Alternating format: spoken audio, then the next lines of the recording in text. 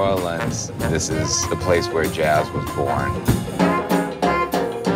Understanding our history is understanding the elements that formed who we are. And part of that is understanding Cuba. I got my start playing jazz in New Orleans brass bands. My father played tuba. It was his idea in 1961 to open up a club in New Orleans. He called it Preservation Hall. Oh man, it's gonna be exciting to jam with some Cuban musicians. I can't think of a better dignitary than Preservation Hall. Ladies and gentlemen, the outreach elements of this trip, where our band is interacting with Cuban musicians, is essential. Through music, we'll be able to start a conversation.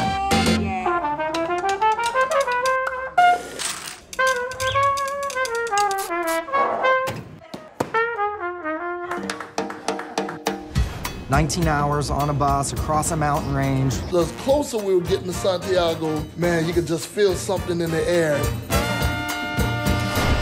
You get more out of life when you believe in building bridges. This incredible musical tradition performed by these pioneers of New Orleans jazz. That's why Preservation Hall is here today. I feel like Preservation Hall is out spreading the word. It's like a bridge to another world. We came here on this musical journey, and we discovered a piece of us that's been missing.